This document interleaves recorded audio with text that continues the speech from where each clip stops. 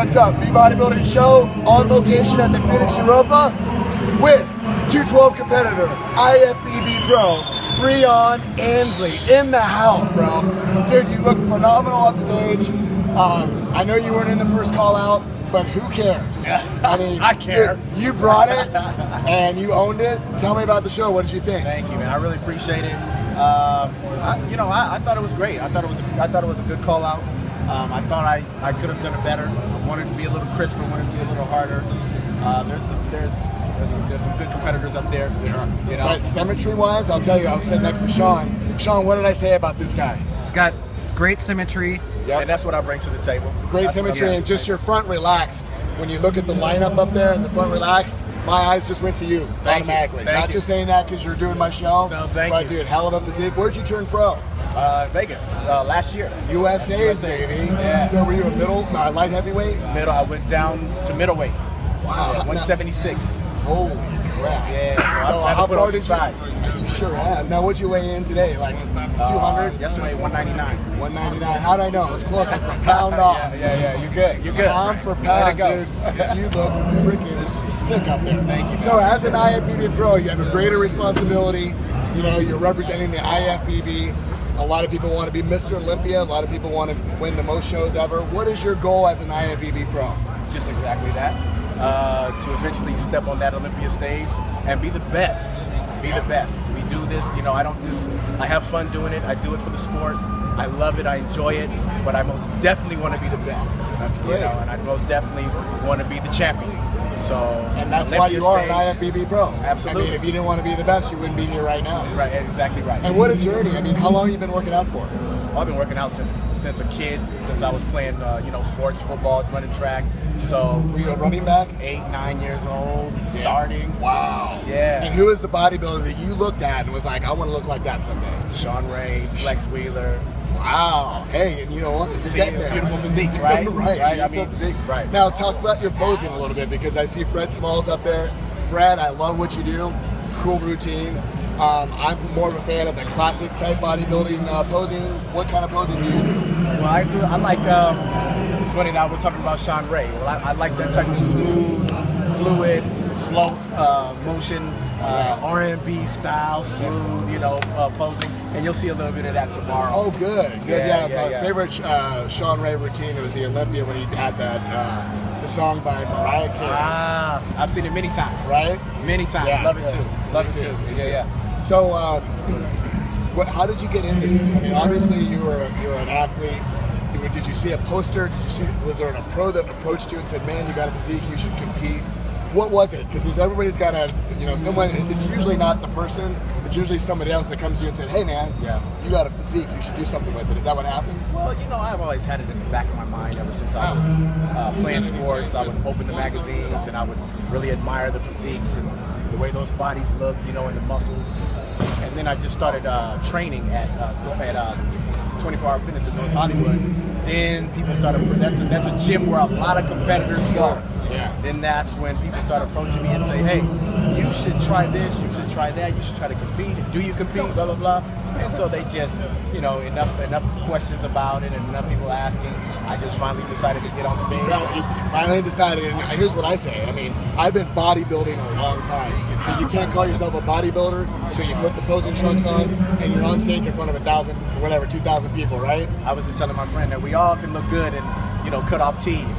But when you strip it all down, now let's see what you look like. And it's a best butt contest, let's face it. I mean, whether you're in women's physique, you're in not men's physique. Women's bikini. Women's bikini. Yeah, it's or men's bodybuilding. I mean, you turn around, if your glutes aren't there, let me tell you, people, the glutes were there on the champ here today. Train glutes for too. Sure. We train that ass too.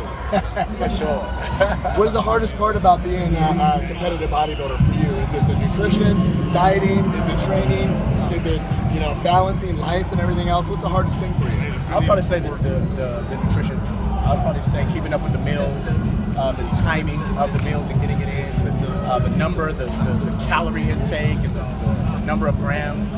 That's the toughest part for me. I mean, going to the gym and working out, do that all day. I'm glad you said that because my thing is this.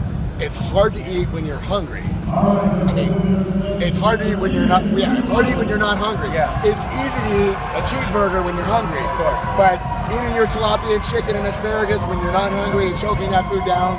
Force feeding, yep. Force feeding, and you have to do it because you're not going to look like this if you don't. You're not going to lean out if you don't. Yeah. So it's a big science project. Yeah, I mean, I was staying with my friend last night, and during the carb up process, I was telling him that, man, I'm dying here. Want some water? Yeah, I had to put on, I had to take in about 900 grams of carbs with no water.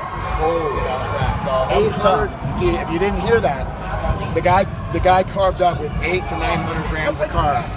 Now, was that all clean, complex carbs, or did you have some crap food in there too? No crap food. It was all red potatoes, sweet potato, rice cakes, all those carbs. Dude, I'm full just thinking about 800 to 900 grams of carbs. I'm sick of it. My gut feels like it's out here. I didn't even eat that. How did you keep that shit so tight? Genetics.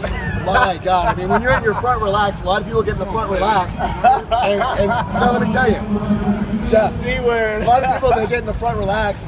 If they flex their abs, they lose their physique, right? Yeah. You're up there, front relaxed, abs are tight, and your physique didn't go anywhere. It was right there, man. Yeah. Great job. Well, I had to learn it because, I would get up there in front relaxed and kind of hunker down and kind of flex them.